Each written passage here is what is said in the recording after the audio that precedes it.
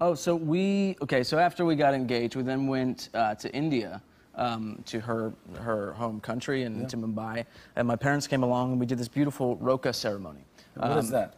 Basically, it's a confirmation from both sides of the family that they approve of the engagement.